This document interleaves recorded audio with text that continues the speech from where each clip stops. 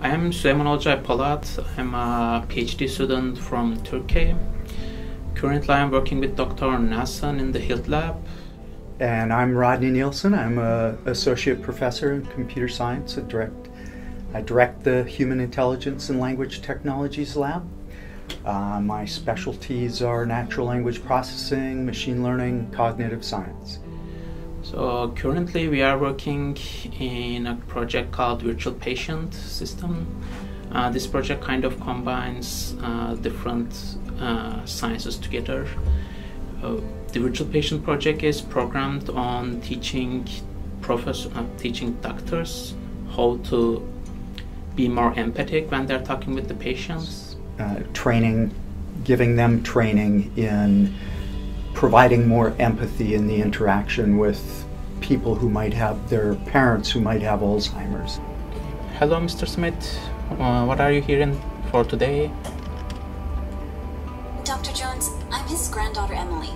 When I made this appointment last week, I was not made aware that Dr. Lee would be out of town. Dr. Lee is in a leave because of a family business. If you want to, we can postpone the meetings to a time when he returned. We can proceed with this appointment. We need to discuss my grandfather still wanting to drive and him becoming more agitated and aggressive over the past 6 months. Doctor, I don't know what my granddaughter is talking about.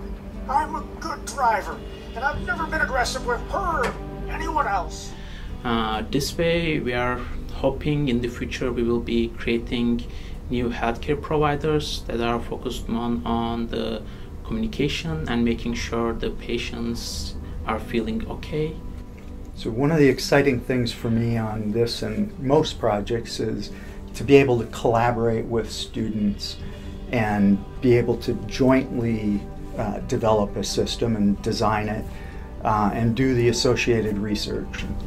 Yes, it was actually one of the best things in this school for me is being able to work together with the professor. We usually have weekly meetings that we talk about different ideas. We share new papers we find published, and following these conversations we sit together, brainstorm together on how we are going to create this solution that will fix a real problem in the real world. And I'm hoping with these conversations we will be able to create something completely new, and it will help the world in a good way.